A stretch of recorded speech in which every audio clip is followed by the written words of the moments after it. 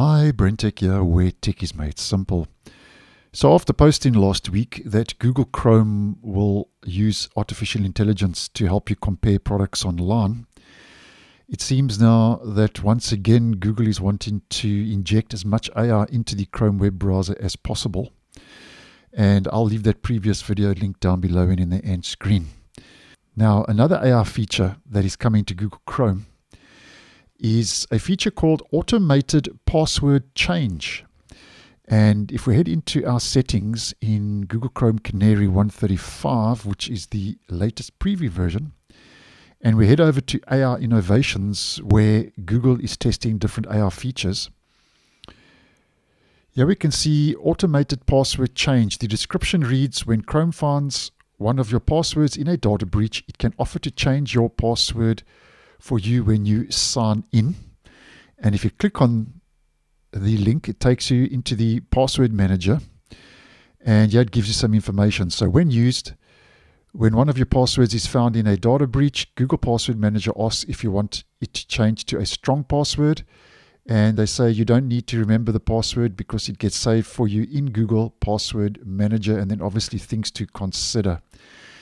Now, at this stage, this feature is hidden behind an experimental flag. Well, actually, 2 experimental flags have to be enabled. So it's still early days. And if we head into our experimental flags in Chrome Canary, what we need to do is just type in improved.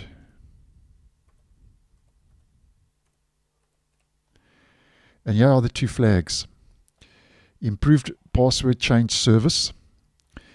Description reads, experimental feature which offers automatic password change to the user when they sign in with a credential known to be leaked.